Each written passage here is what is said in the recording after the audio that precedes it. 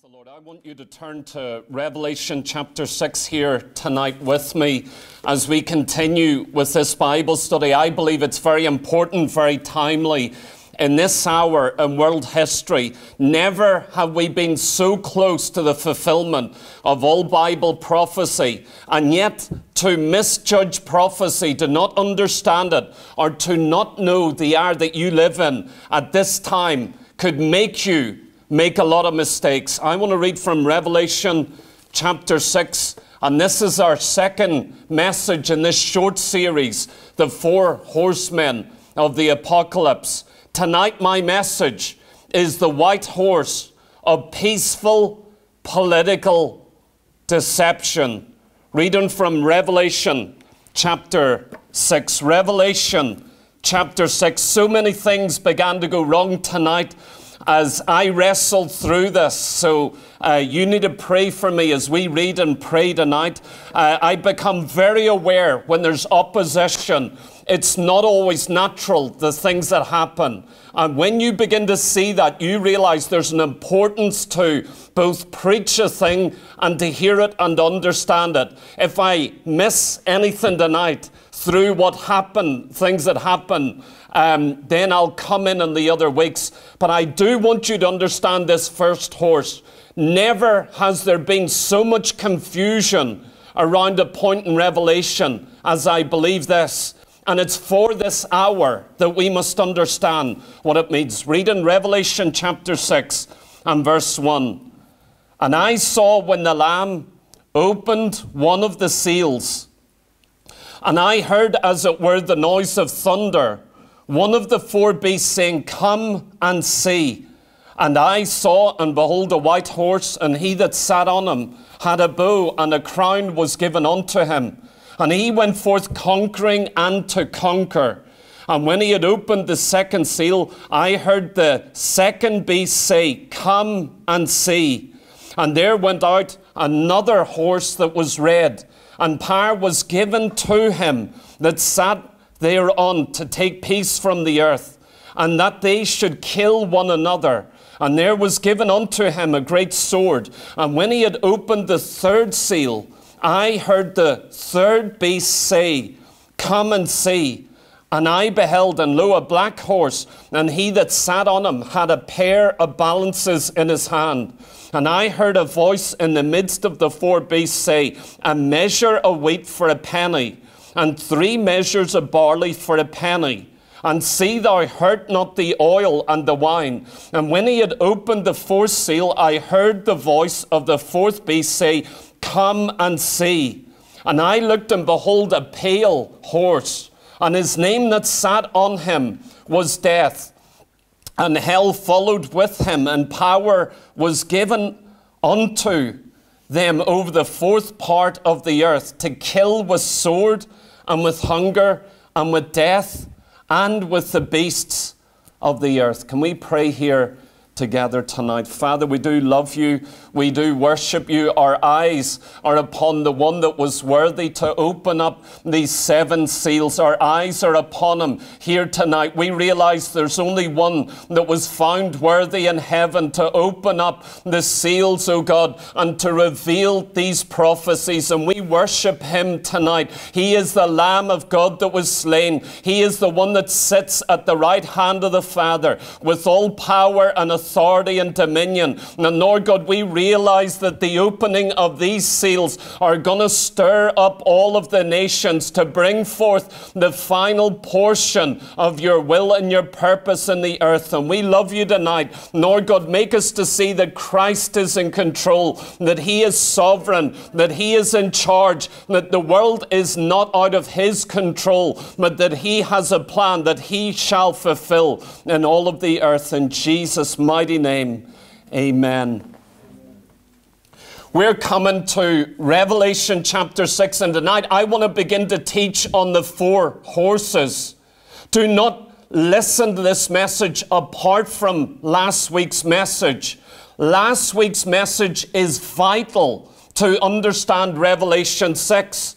We give all of the ingredients and the foundation and the understanding to understand who these 4 horsemen are. They're not just symbols in a vision or a prophecy. They are much, much more than that. Now, this white horse that we're going to deal with tonight, I've called it the white horse of peaceful political deception. I have heard throughout my lifetime, and especially in recent times, this first horse that is found in the first seal misrepresented in so many different ways. I've seen this prophecy taken and interpreted in so many different ways, I don't even have time to touch on it here tonight. You see, there's many in the church that take the prophecies of Revelation, they apply their own thinking, or very often what is happening in the world, and they twist the vision without keeping it in context. And that is a very, very dangerous thing. You see, the four horsemen do represent something very important. It was in 1986 that Chernobyl in Russia happened, that terrible disaster.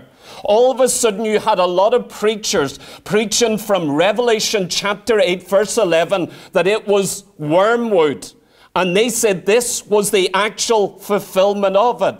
It was the third trumpet blasting. And they said this is what Revelation was talking about. Chernobyl is wormwood in the third trumpet.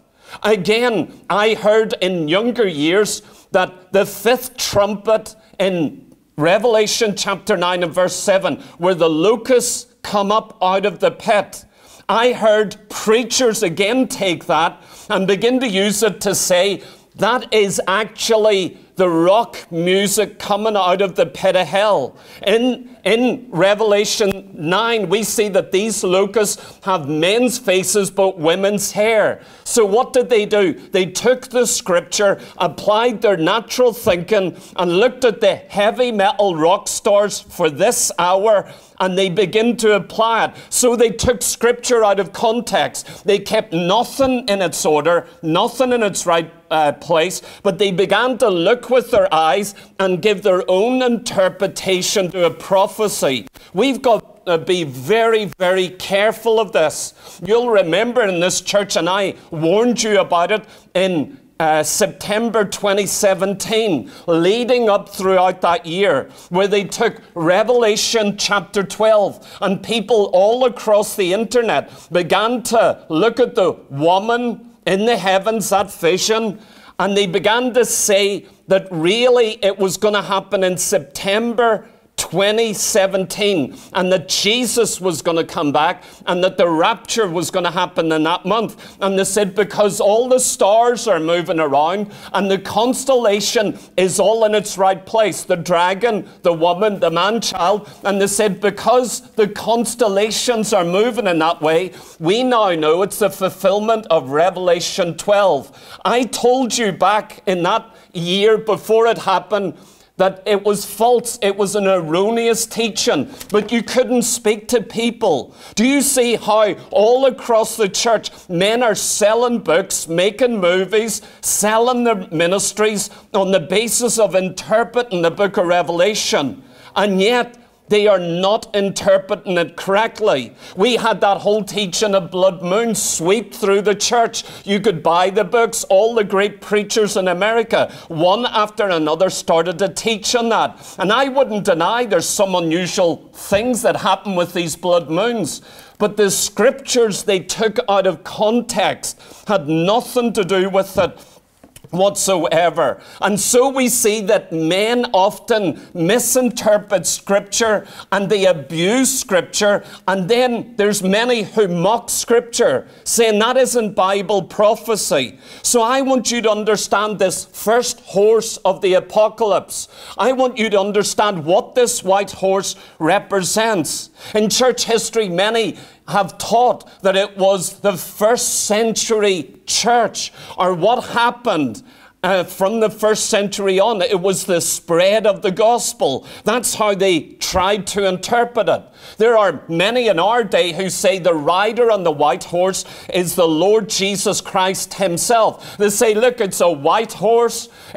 He's got a crown on his head, so it must be Jesus Christ. That's how they actually begin to interpret it. When you look at Revelation chapter 19, we see clearly that it's Jesus Christ on the back of a white horse. He is the Word of God. He is the one who shed his blood at Calvary. Chapter 19, it is clearly the Lord Jesus Christ, and it comes in the right place in the order of Revelation. You see it clearly.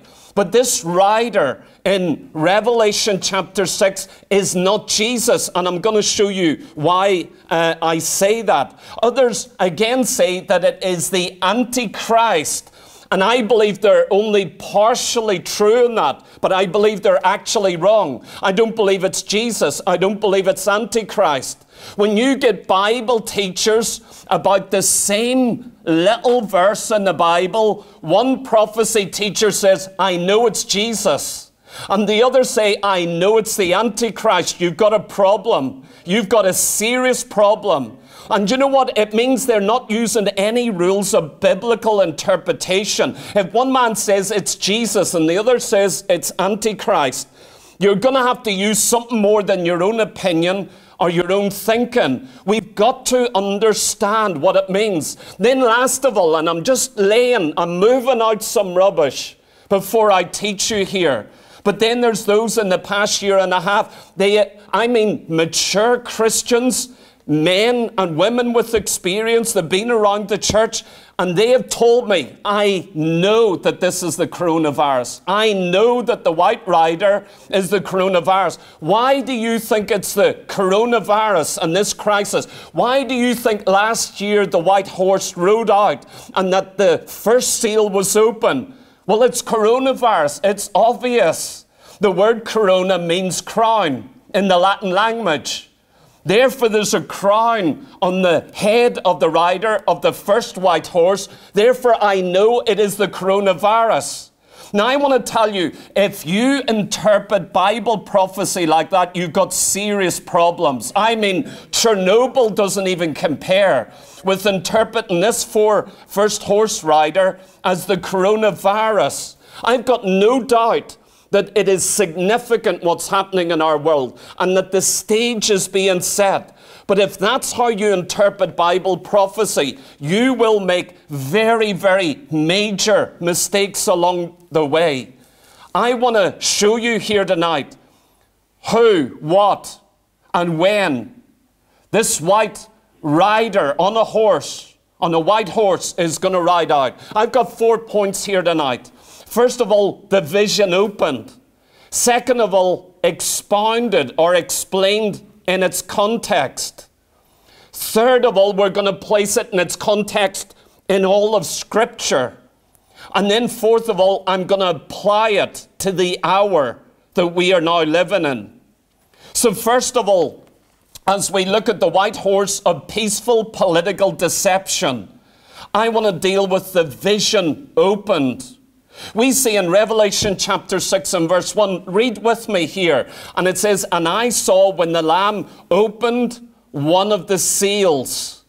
This is the vision or the prophecy opened. It actually gets opened here in this first verse.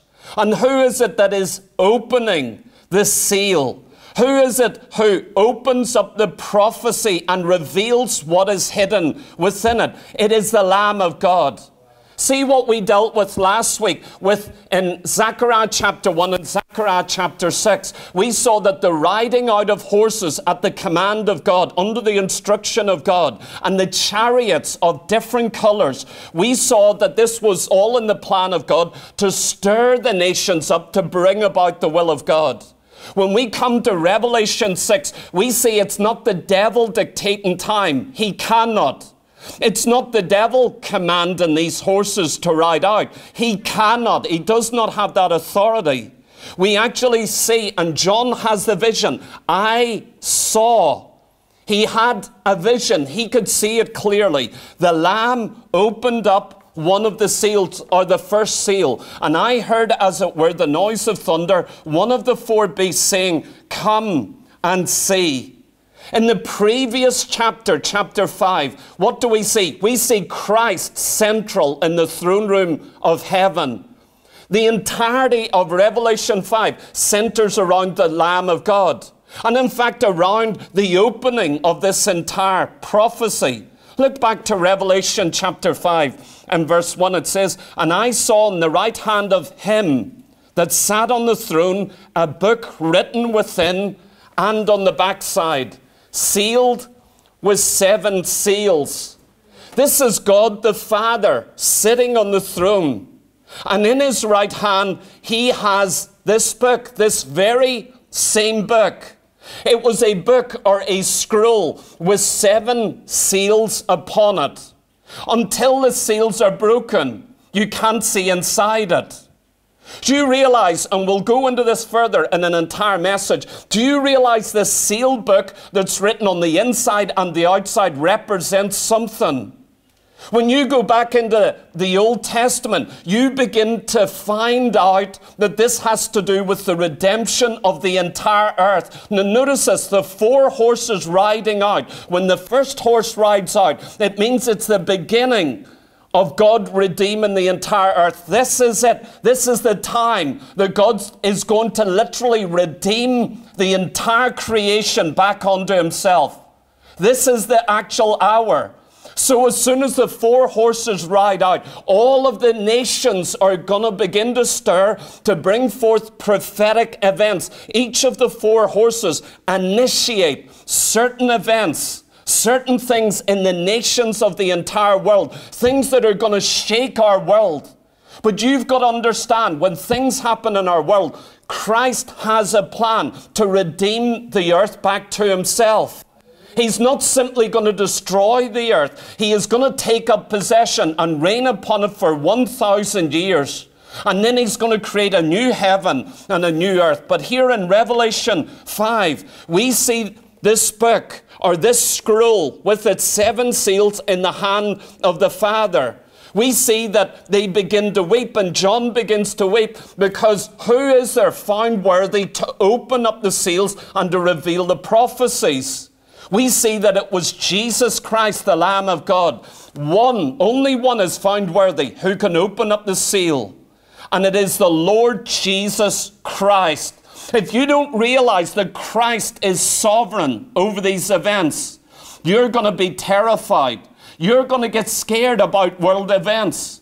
You're going to think that the devil has his way and man has his way, and that there's no power in God until he comes in the air. But I want to tell you that the Lord Jesus Christ never hands over time to anyone or to any other creature. And so we see, this is the first vision that we see here. This is going to be the beginning. With Revelation chapter 6 verse 1, it's the beginning of prophecy in the book of Revelation. And it's going to continue through to chapter 22. It's a prophecy book. But we are literally looking at the first event that's going to start everything off. What is it? It is the white horse. This white horse is so important that when it gets revealed, released and sent forth, it is the beginning or initiating of a whole series of events. They'll never stop, and that no man can turn back. There'll be no delays until Jesus comes to reign on the earth and redeem the nations unto himself. And so we see that it is the Lamb of God who opens the seal. Only he can do it. Time is in his hands. Power is in his hands alone. If you're going to begin to understand the book of Revelation, do you know what you need to do? Go back to Revelation chapter 1 and verse 1. To the name of the entire book of Revelation. It is the revelation of Jesus Christ. That word revelation is the Greek word akalyptos, where we get the word apocalypse from. Now in our common English language, if you talk about apocalypse, people think of wars and disasters and famines and earthquakes and all manners of things like that. That's what they think. And yet the word apocalypse does not mean that. When we talk about the 4 horsemen of the apocalypse, it's the 4 horsemen of Revelation. This word apocalypse does not mean Armageddon. It's not talking about Antichrist. You know what this book is called? The Revelation, the Apocalypse of Jesus Christ.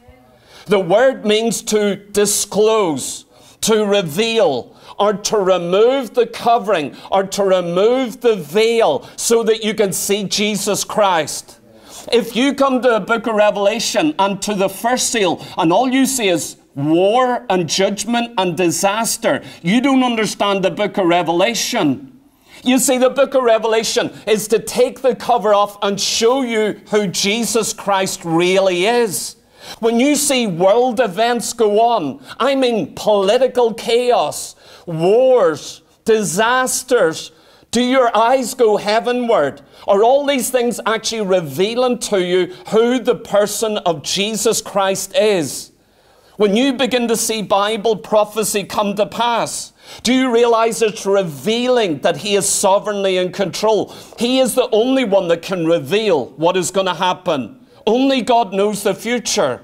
When you come to the book of Revelation, you have, and listen this carefully, first of all, you have the 7 seals. Then you have the 7 trumpets. Then you have the 7 vials, or cups of wrath being poured out. Most people, when they come to Revelation, they begin reading from Revelation 6, the first seal. They read through the 7 seals. They read through the 7 trumpets. They read through the 7 vials. And they try to read it as one complete history. They think it begins here and continues through. You will get very, very confused with that. You know why? Because the 7th seal, the 7th trumpet, and the 7th vial all finish at the same time. So we actually have 2 entire histories in the book of Revelation. No, we have 3 entire histories all playing out through the book of Revelation. And if you don't understand that, you'll get very confused. You see, first of all, you have the 7 seals being opened by Jesus. In the 7th and the last seal, do you know what you have? You actually have the 7 trumpets. The 7 trumpets don't begin until the 7th seal. But then the 7 trumpets and the 7 vials are the same. They actually are merged together. 14 distinct prophecies, but they merge together as 7 distinct events through the book of Revelation. And when you begin to study it and you begin to understand this, you can tell time schedule from the book of Revelation. Let me prove it to you here a moment. We're going to go to the 4 horses, and that's our concentration in this Bible teaching. But let me take you to the 5th seal, the 6th seal, and the 7th seal.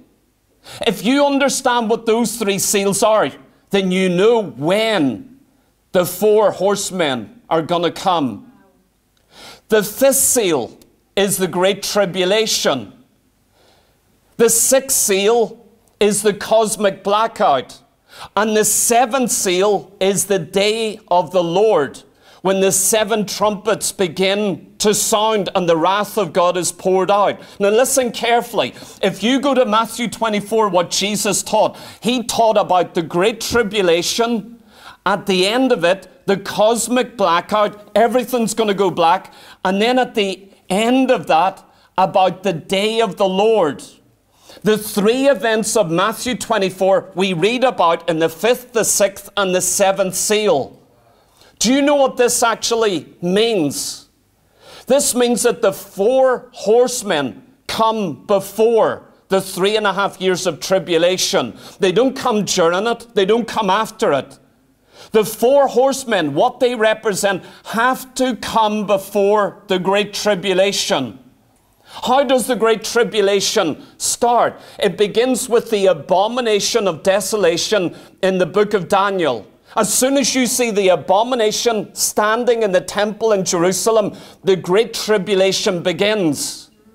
When you go to the book of Revelation, we see the Great Tribulation that's talked about in Matthew, Mark, and Luke. We see it in the 5th seal. What is in the 5th seal? The saints are suffering, the martyrs. And they're crying out, when are we going to get avenged? That's what the 5th seal is. The 5th seal marks the Great Tribulation.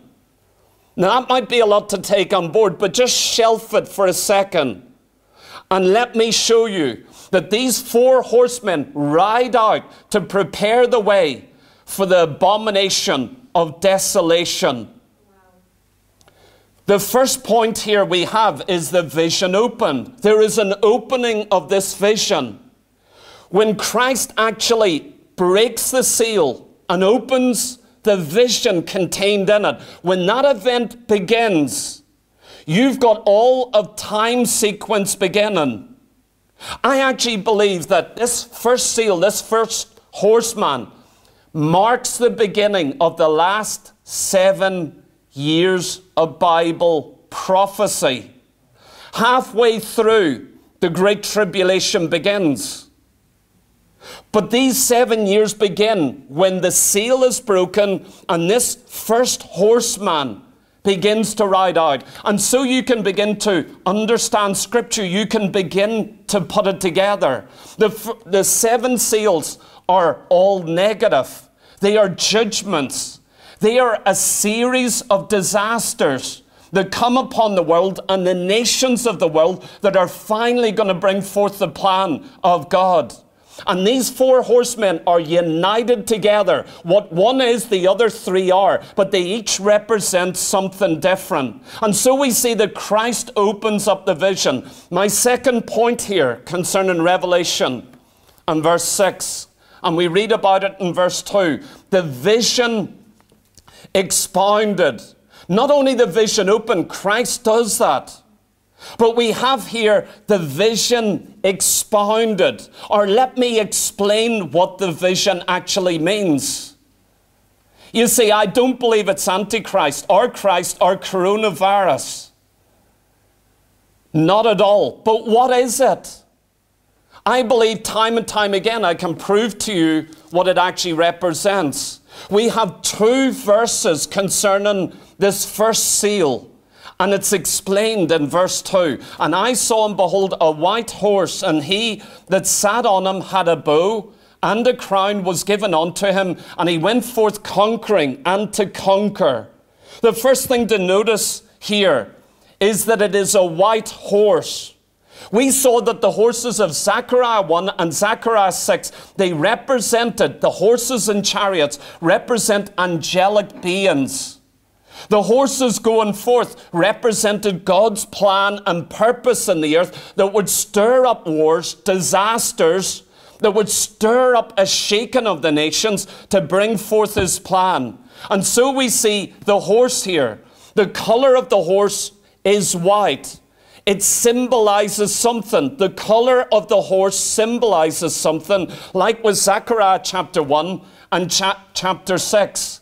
It is symbolic. It has a spiritual meaning, a supernatural meaning, and it represents physical prophetic events that begin to happen on the earth. Notice this, in order to understand who the man on the horse is and the horse. Do you remember last week we said the 4th horse with its rider? The rider, who was he? He's death. He's an angelic being. He is a person sitting on the 4th horse. You can't make the 1st horse rider Jesus and the 4th horse rider death or a demon that's going to be cast into hell. You see, all 4 riders are spiritual beings. They are angels.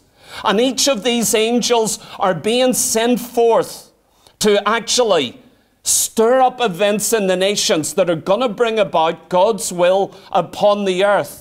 This first horse rider on the white horse, I believe, is an angelic being. I believe he is a fallen angel, an evil angel, or a spirit riding on the back of the horse. If we are to agree with Zechariah and agree with the 4th horse, what he is, the rider of it, then we begin to understand the rider of this first white horse has to be a fallen angel that has been sent to accomplish something in the earth. In other words, he's not bringing peace. He's not preaching the gospel. He is not bringing something good. It is a judgment released by Jesus Christ. If the first thing is good and the others are bad, we're going to run into problems here. But people say, but it's a white horse. And in the book of Revelation, white usually represents righteousness, victory, no guilt, being cleansed, or a fresh start. This horse is a white horse, symbolizing something that's going to get released on the earth at a very specific time. And when that horse gets released, everything is going to happen in the book of Revelation. It triggers the entire book of Revelation. It all begins to happen at that point. Notice it also says, he that sat on him. So you've got the white horse, the man sitting on the horse, and it is a white horse. We have the entire picture set here. It says he that sat on him had a bow. Notice he doesn't have a name. The man on the fourth horse has a name. His name is Death. This rider has no name. But he does have certain things that we can identify him with. It says that he had a bow. So this rider on the white horse, he is there on the back of the horse with a bow on his hand. What does the bow in the Bible represent? It is an instrument of war. In fact, the bow represents military power. And the bow isn't face-to-face conflict. It is warfare at a great distance. That's what the bow represents. It is not hand-to-hand combat with a sword, looking your enemy in the eye. The bow represents the power of military force. In the Old Testament, anytime you read about the power of the bow, do you know what God is saying? He's talking about the nations, the power of the bow. When he breaks it, it means he's broken their military power. And this is extraordinary military power. Do you know when a bowman fires an arrow, it usually hits you before you see it or you hear it? Sometimes you hear the whistle of an arrow and go, what's that? And then it hits you. It's an extraordinary weapon. So this rider on the white horse, he's got a bow that represents military power. He is like a sniper of the first century. What it's talking about here is someone with remarkable military power who's going to initiate the book of Revelation. And what he does, it's going to be sudden, unexpected, and hidden. He comes looking like he's righteous. He looks very similar to the Lord Jesus Christ. And yet he has military power in his hand. Although he has it and he possesses it, we actually see in this seal, he doesn't kill anybody. He makes no war. He looks like a military power. And yet when you read about this seal, as we're about to here, there is no bloodshed. Nobody dies. And in fact, there's no arrows. Notice he's got a bow in his hands, but he's not firing arrows. Neither does it say that he has arrows with him. You see, I believe it's talking about military power with diplomacy right across the world. Look further, it says, and a crown was given unto him. So he's got a bow, military power, and a crown was given unto him. He didn't earn it. He didn't deserve it. He didn't fight for it. Before he goes forth to conquer, he is given a crown. Right at the beginning, he's given a crown. Before he wages war, before he goes forth with the power of the bow, he actually has a crown given to him. What does this crown represent? It's not the royal crown. You know, in Revelation 19, Jesus has a diadem on his head. That is a royal crown upon, sorry, let me say that again. He has a Stephanos. There's two different Greek words for crown. A Stephanos and a diadem. Here, this white rider has a diadem on his head. But in Revelation chapter 19, Jesus has a Stephanos, which is a royal crown. In other words, government or power or authority to rule. He actually has that royal designation. But this rider here has a diadem. What is the diadem? It is a war wreath or a victor's crown. You know, at the Olympics, this is the crown that an Olympic runner wins, or a great general who wins a war. He got crowned with a victor's wreath. But notice here, he's getting crowned before he does anything. He's getting a victor's crown, or it's in the position of as a victor that he goes forth to do all that he's going to do. In other words, his victory comes out through this. It goes further and says, and he went forth conquering and to conquer. He is crowned. He has military power. He has the testimony of being victorious. But he also in that position goes forth to conquer and to conquer. It says in Revelation chapter 6 and verse 3 about the second horse with its angel rider. Notice what it says. And when he had opened the second seal, I heard the second beast come and say, and there was another horse that was red. The red horse that we're going to see next week, the red represents war. And in fact, people die in the second seal. The red horse clearly represents bloodshed or war. And it says the power was given to him that sat thereon to take peace from the earth. Before you take peace from the earth with war, there's got to be peace. Do you see that clearly there? In verse 4, it says, the rider on the red horse rides forth in war, and he takes away peace from the earth, and they kill one another. So it is the second horse that's going to bring war. But there has to be peace in the earth before you can take it away from war. I believe the first horse brings peace. Do you know that in that first seal there's going to be peace upon the earth? Peace has to be manifest. Quietness, prosperity, before the second horse rides out to remove that peace.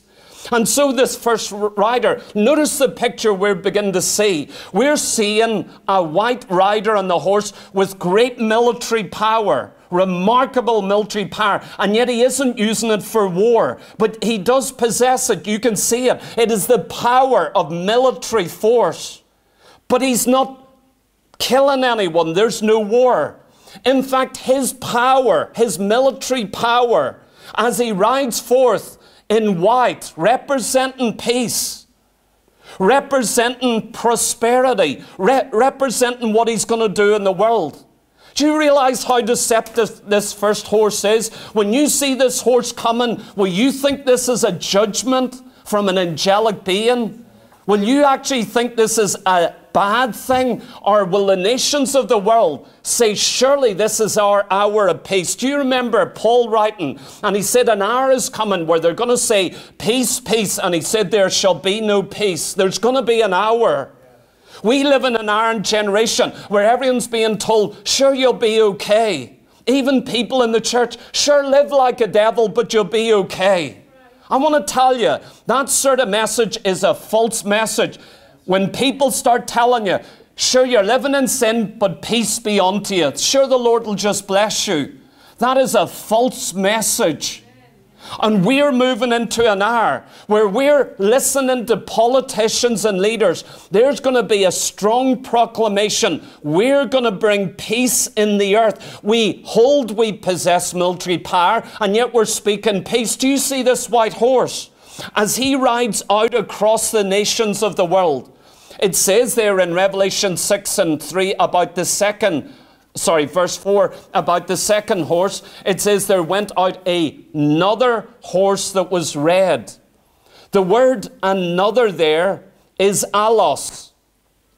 It means another of the same kind. The Greek word heteros means you're a girl, I'm a boy. Heteros. Heterosexual. You're not the same as me. I know the world now doesn't know that. But you know what? The Bible makes a difference. When it talks about a heteros horse is radically different. But you know what he says? That first horse and that second horse, they're not radically different. It's another of the same kind. A white horse is very like the red horse. But when you look at it, you don't think that. You think one is a horse of peace, the other is a horse of war. I want to tell you they are very, very similar. They are very alike. And yet the first one rides out with a message of peace, saying we've got all power, we've got military power, but we're bringing peace to you.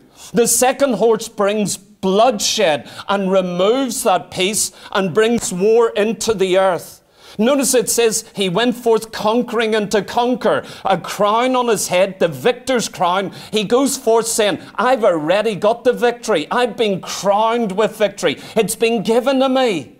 I will fulfill it. Do you realize this horse cannot be stopped? He is crowned with victory and power. Nobody is going to stop this horse. Nobody. It is unstoppable. It says he's going forth to conquer and to conquer.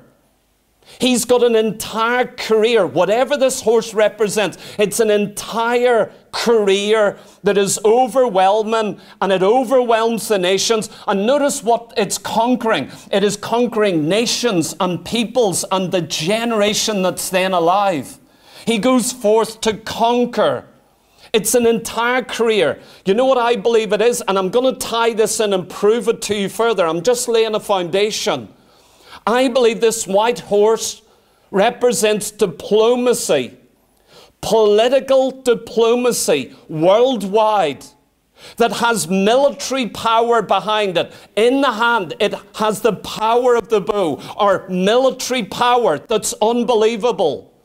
Notice here, there is victory. They are conquering nations. They are conquering that generation. This rider is going to win victory after victory after victory. But what's his message? Peace. It is diplomacy with power in his hand. I believe these are bloodless victories. There's no war, there's no death. That's in the next seal. But here's someone winning victory after victory, and yet there's no bloodshed, there's no death, there's no armies on the field. It is a bow without arrows. It is worldwide peace. In other words, this man on the white horse, he is bringing worldwide peace that very quickly, it's not going to last long, it is temporary.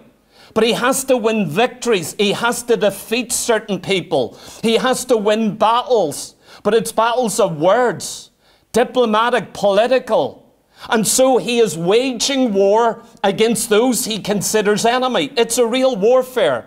He is a soldier in the battle.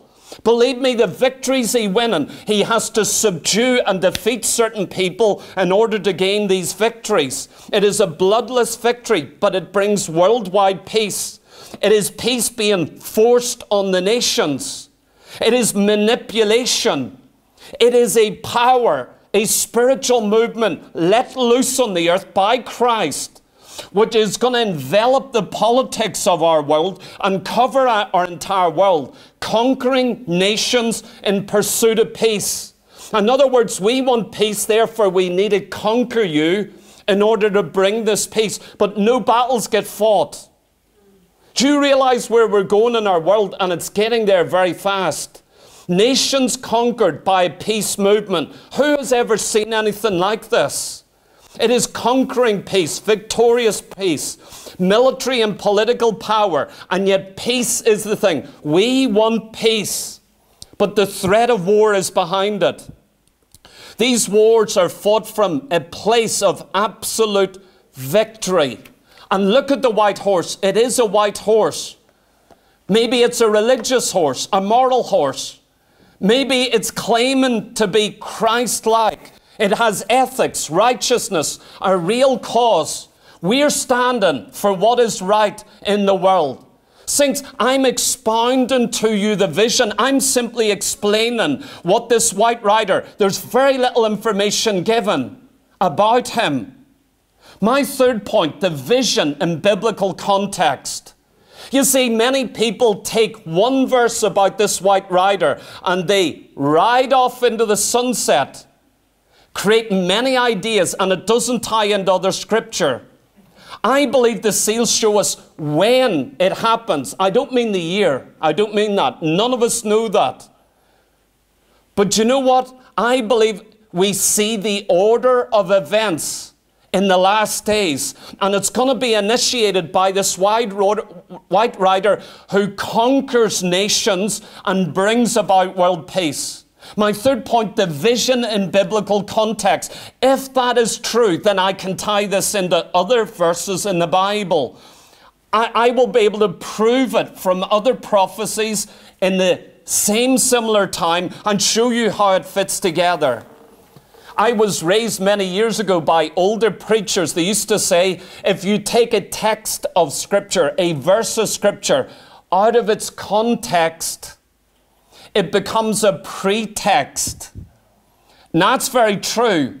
But you listen and you go, well, what's a pretext? Let me explain what a pretext is. If you take this one scripture about the white horse, if you take it out of all the biblical teaching, out of context, it becomes a pretext. What's a pretext? Listen at the definition of it. A reason given in justification of a course of action that is not the real reason. That's a pretext. Remember what they say, a false pretext.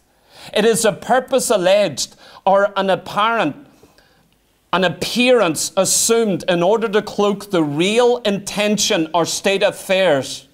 So if you take one scripture like this out of its context, it becomes a pretext. It looks radically different. I want to keep this scripture as I've explained it here, as is written here. Do you know in Revelation 17, an angel gives the interpretation. We don't have it in Revelation 6. Revelation 17 is an easy prophecy to interpret because first you get the vision, you get the symbols. Then the angel says, let me explain it to you. So Revelation 17 is very easy if you listen to the angel. The angel says, I'll give you the interpretation. We don't have it in Revelation 6. But third of all, let me give the vision in its biblical context from elsewhere. Let me begin to show you from other prophecies what I believe this is. In Daniel chapter 8 and verse 25, we read about the rise of the little horn, or a man who's going to be called the Antichrist. In fact, in Daniel, we read that he appears 7 years before he's bound and put in the pit of hell. He rises up and is seen on the scene of history for 7 years. But for the first 3.5 years, according to Daniel, he is a man of peace. Listen to what it says. Daniel chapter 8:25. Speaking about the little horn that's going to rise.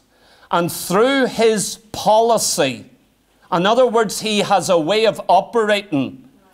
He has a political way of operating. He's a little horn. He's a little king. He's a politician. What is a politician? He's a diplomat. He's involved in politics with military power behind him. And through his policy also, he shall cause craft to prosper in his hand. And he shall magnify himself in his heart. And listen to this, and by peace shall destroy many. When the little horn arrives on the scene of world politics, the Bible is very clear. He'll magnify himself and through peace destroy many. When the Antichrist arrives on the scene, he doesn't come with war and destruction. The one who will later initiate the Great Tribulation, 3.5 years into the 7 years, the one that's going to bring great tribulation and turmoil to the nations. When he first appears, he's an eloquent politician. He is a diplomat. And in fact, he gains power through peace. That's how he initiates it. Daniel speaks much about this, and that he shall obtain the kingdom by flatteries. He's going to be a very smooth political character. He is smooth on his words. He's like Herod the Great. He gets in with all the top world leaders. He's a very smooth, charismatic operator. But Antichrist is going to arise through peace, through speaking peace. And he shall stand up against the prince of princes, and he shall be broken without hand. We see that this one that's going to come in as a mediator of peace is going to be destroyed by the Lord Jesus Christ. Then listen again to Daniel chapter 11. You'll remember there's many references to the rise of the little horn. And you'll remember there was a character we dealt with in Daniel's series of another king that was going to arise in the Middle East, who was a picture or a type. Antiochus Epiphanes. So Daniel chapter 11 is a prophecy about the type or the shadow of Antichrist. Listen again to what it says. And in his estate shall stand up a vile person, to whom they shall not give honor of the kingdom, but he shall come in peaceably and obtain the kingdoms by flattery. The very same thing as Antichrist. How Antichrist is going to begin his political career. This Antioch's done it the very same way. He come in through peace. He's going to destroy many through peace. He's going to gain power through peace. And he's going to begin to arise. You see, I believe the first 3.5 years of the reign of the little horn who becomes the Antichrist, he is a man of peace. He comes speaking peace, and yet he's got military power behind him. It goes on further. And after the league made with him, he shall work deceitfully. He makes a covenant of peace, but he begins to work deceitfully. Listen again to what it says in Daniel chapter 9. There's an entire biblical teaching about this. That when we begin to see the last 7 years begin, it's going to begin in a condition of peace. The last 7 years is brought in, birthed in. Christ opens the seventh seal. What is the mark of the beginning of last days? It is peace and prosperity. It is a putting aside of war. Could you imagine us suddenly watching world events where world peace comes? I mean, not through weapons and war. And here we are, the Christians, saying, you need to be careful. We see the stage being set. The politicians are saying, peace, peace. We want the end of war. We want to cure all diseases. We want to heal all your sicknesses. We want to supply all your financial needs. You ought to get very worried. You see, in this COVID crisis, when they say, we want you to be in benefits and we want to pay all your bills, we want a standard income wage for every person in the world, and we care about your granny and we care about your health so much, we want you to get vaccinated every year. We care about your health, we care about your wealth, we care about peace in the world. That ought to make you very nervous. I'm not being funny here, but you're seeing something begin to emerge in our world that's setting the stage for this. They come saying peace, peace, but we're going to see the greatest crisis in world history arise in the middle of it. Remember in Daniel chapter 9, Daniel has revealed to him about the last 7 years that come on the earth. How does it begin? How does those 7 years begin? That's going to line up with the first seal, the white horse beginning in Revelation. Because in Daniel 9, you have what begins or initiates the 7 years. In Revelation 6, you have what begins or initiates the 7 years. And when you tie it together, it's the same thing. In Daniel 9:27, talking about this little horn, and he, the prince, shall confirm the covenant with many for 1 week. And in the midst of the week, he shall cause the sacrifice and the oblation to cease. For the overspreading of the abomination, he shall make it desolate. Daniel 9 shows there's going to be 7 years. It's going to be a covenant of peace signed with the nation of Israel. And when you go to Matthew 24, Jesus warns, when you see the abomination of desolation, the tribulation begins, the great tribulation upon the earth. So before that tribulation, what do you have? You have a period of 3.5 years. How is that 3.5 years initiated? By a man, a little horn, a prince, a politician, who makes a covenant for 7 years. And he said that it's a 7-year peace deal with Israel. Isn't that what Israel are looking for today? Isn't the entire Middle East and world politics looking for peace with the little nation of Israel? We're told who it is, the little horn.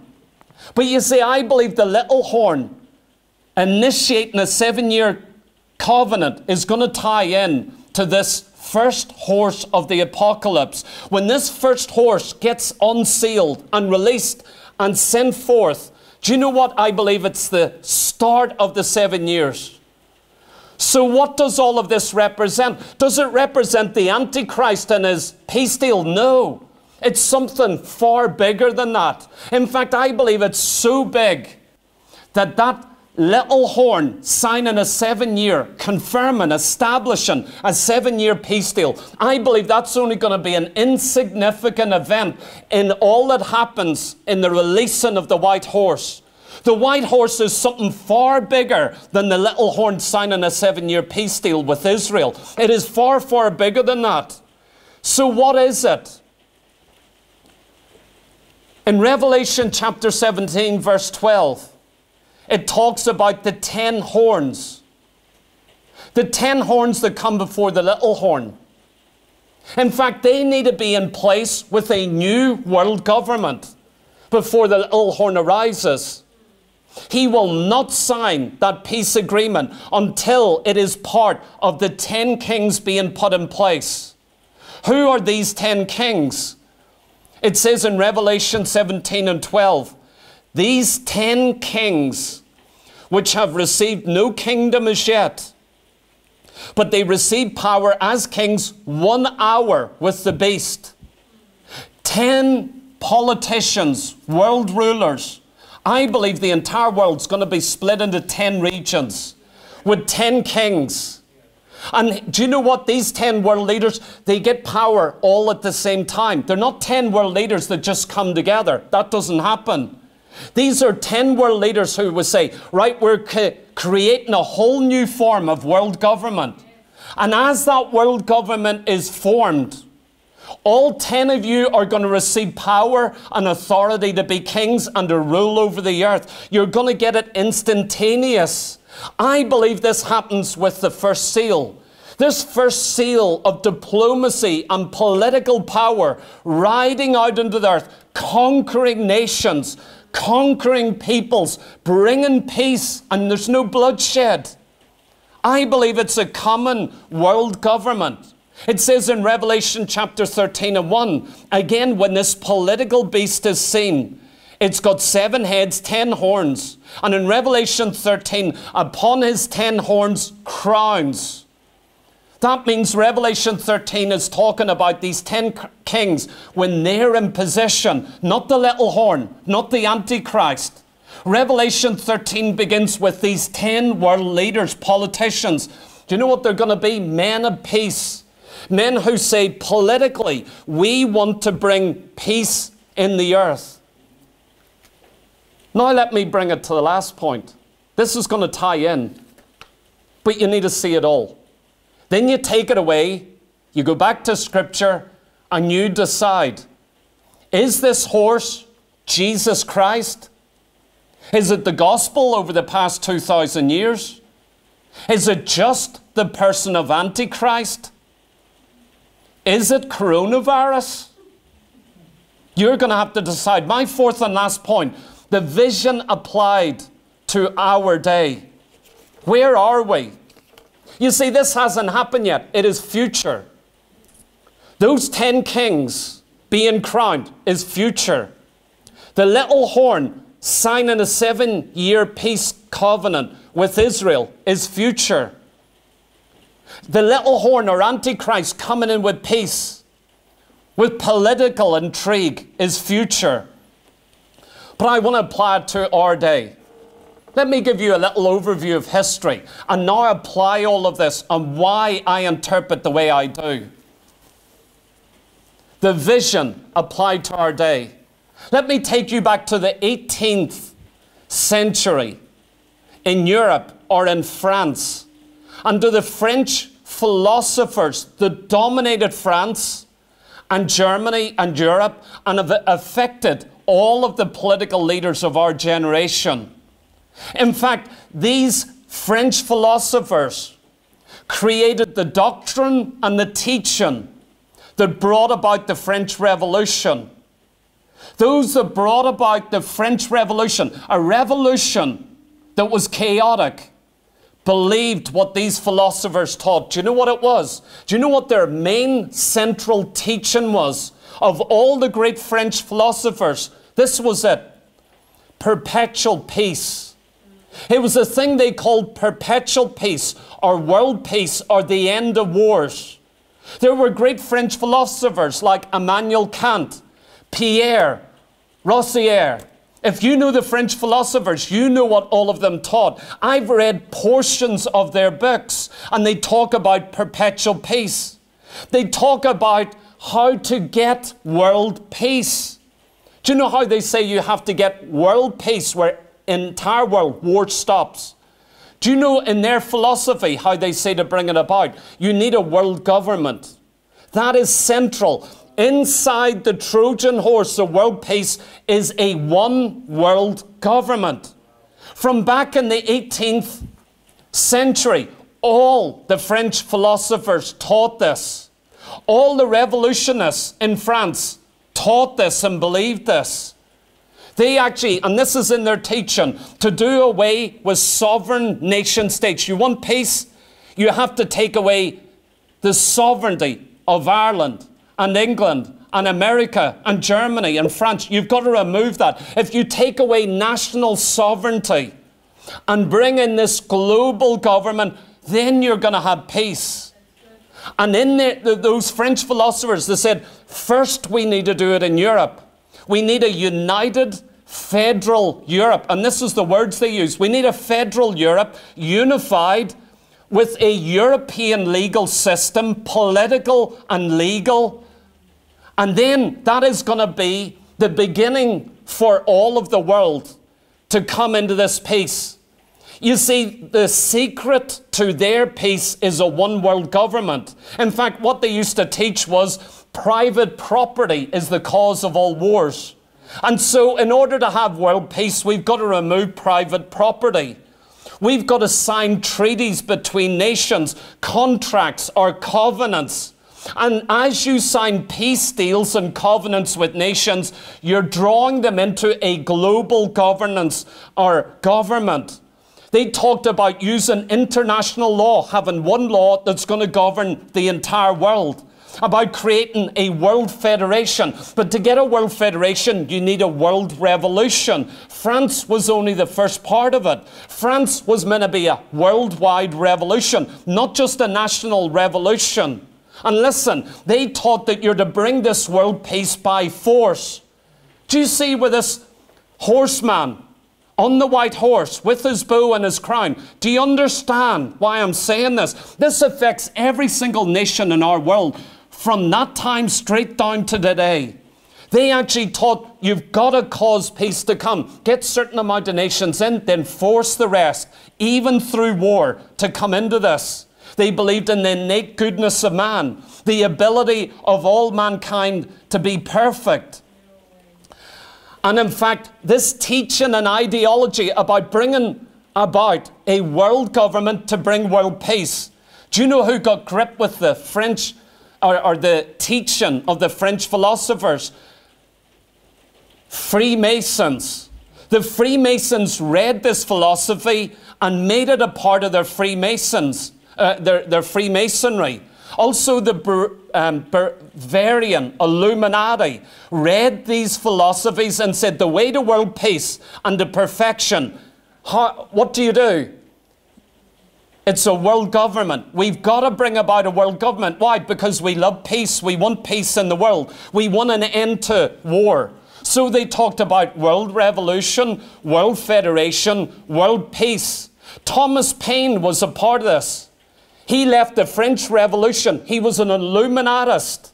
He went to America to try and hijack the American Revolution. And listen this, Thomas Paine turned up in Ireland and was central to the United Irishmen rising up in Ireland to say, let's have a free Ireland.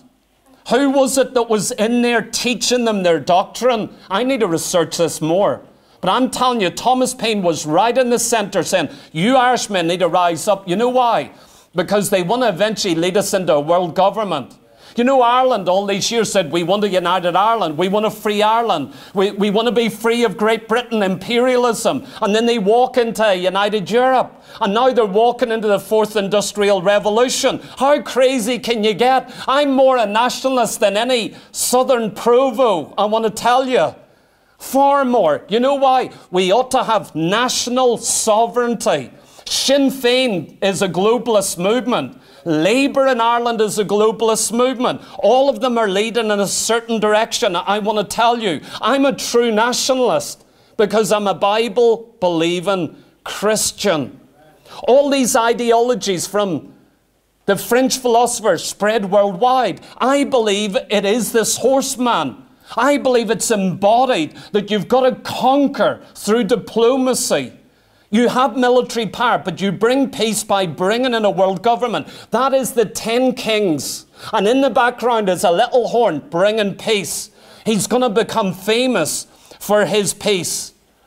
Let me, just as we close here tonight, give you a brief overview of how this was implemented and what the next stage is. Because I believe the next stage is Revelation chapter 6. And this world is going to be deceived. Before Antichrist, before the mark of the beast, before worldwide bloodshed, do you know what's going to be offered to the nations of the world? Peace and prosperity, security. You're going to be handed everything you ever wanted. You remember the First World War? What a terrible war. Beginning in 1914 through to 1918. What came out after it? The League of Nations was meant to be the first embodiment of the French philosophy. This was meant to be it. That after war, we now have peace. We've lived in war for 4 years. Europe has been drenched in blood. But the idea was to have a League of Nations, where nations would be joined together and lose their sovereignty. The original plan for the League of Nations was to be a world government. I mean, that nations would lose their sovereignty. Do you know who created this idea at that time? A man called Andrew Carnegie, the second richest man in the world. In 1907, he created the term League of Nations. 7 years before the war, he wrote about a League of Nations losing their sovereignty, coming together and creating a world government. The two richest men in the world, Rockefeller and Carnegie, began to pour their wealth into world peace. We are men of peace and we put our wealth there. They created peace societies. They created books, sent out books. And in those books about world peace, they said, we need a one world police force. We need a one world government. I'm not talking about the 2000s. I'm talking about over 100 years ago.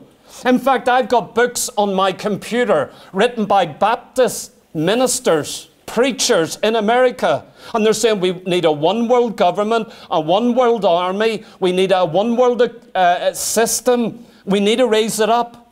Do you know where all of this came through? The money was being poured out. And the plan for political peace meant unity. And spiritual, religious peace meant unity. Let me just mention H.G. Wells. Some of you know him as the author of The Invisible Man. That's how he became famous. He's called the father of science fiction. But that's not all he's known for.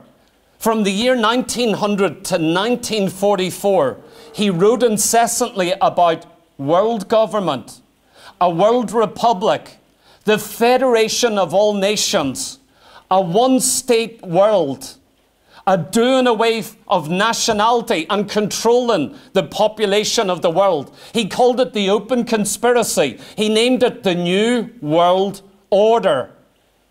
Gorbachev and Bush didn't create that statement. It's a very old statement.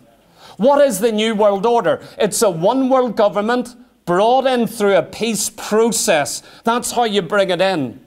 An elite who would act greater than about world peace.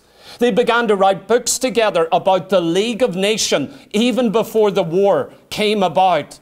Saints, what I'm telling you is the League of Nations that was brought about by Woodrow Wilson Lord Milner, and many others.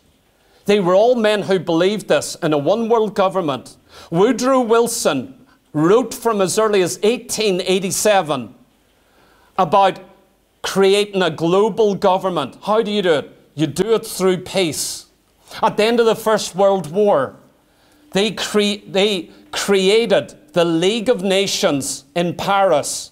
At Paris, they had a great gathering of the nations at the end of the war. And in Paris, they signed the Peace Covenant. And out of that covenant, they birthed the first world government. The only problem is the American people voted against Woodrow Wilson. He was fully in this, saying, we brought America into a world government. We are going to do this. There was only one problem. Preachers all over England and America, like R.A. Torrey, F.B. Meyer, W.E. Vine, Billy Sunday, and many others, began to preach that this is part of Bible prophecy. And the American government rose up and voted against their leader at that time. It all fell apart. The two secretaries of the League of Nations resigned within a short time. They had been told nations will lose their sovereignty. When they realized it wasn't going to happen, they resigned from the League of Nations that was meant to bring about war. Do you realize at the end of the Second World War, in 1945, right at the end, there was created the United Nations, which replaced the League of Nations. 51 nations joined together in the United Nations. And now that United Nations has become the instrument of bringing this forth. The cliche or motto of the United Nations is world peace. They're always talking about world peace, yet they haven't brought peace. Do you know that every pope since 1945, the Second World War, every single pope has pointed to the United Nations and said, we need to give it greater power and teeth. We need to empower the United Nations. It's not strong enough. Do you know when it was first created, the father of the New Age movement and the mother of the New Age movement, they all said it is the fulfillment of all that we've ever labored for. This is the organization. The New Age movement, the Catholic Church, world politicians, all saying that the United Nations is going to bring about world peace, everlasting peace. That political institution. And do you know what? We're at an hour now where we're watching. It affects your education. It's affecting our health. It's affecting everything within our nations. Agenda 2030 was started by the UN. And you know what? They're trying to converge everything in this decade. Where are we on the calendar of Bible prophecy? An awful lot more, I could say. But do you know what? I want you to understand. You test for yourself. When we begin to read Revelation chapter 6, and the seals begin to open, and the first horse rides out, with bow in hand, a crown on his head, a victor's crown, and all you see is the white horse, and he's conquering and conquering. Are we seeing the stage set for the bringing forth of a one world government? But it's going to be hid in the Trojan horse of perpetual peace that politicians and nations have written about and spoken about for centuries, if not millennia. I believe we're at a radical point in world history, and the stage is being set. And as we see the rise and the preparation for a world government, you're going to see a type of politician rise up. They'll say, peace, peace. All that we're doing is seeking to bring in peace. And the end justifies the means. Will you pray with me here? Lord God, we realize that Jesus Christ alone is the Prince of Peace. He's the only one that can bring peace to the heart, to our nations, to our world. We look for everlasting righteousness to be brought in. Only in the righteousness of Christ can we experience real peace with God and with man. And Father, I pray even tonight, Lord God, don't let us be deceived by politicians, Lord God, by false gospels, by kingdom now. Lord God, I pray there be a preparation in our hearts to see that the only way to bring peace in this world is to reconcile men and women unto the Lord Jesus Christ, is to preach the gospel of peace, that men must repent and believe in Jesus and be washed in the blood of the Lamb. Lord God, I do pray, oh God, that you'd save us from every deception in this hour, that you'd expose the powers of darkness that are being let loose in our world. And Lord God, that we would walk in the light of the written word of God. We do bless you tonight. We do praise you. And Father, as we begin to see everything happen before our eyes, let us know that Jesus Christ, he is in sovereign, absolute control of all things. We do love you tonight. We worship you. We bless you, Lord Jesus.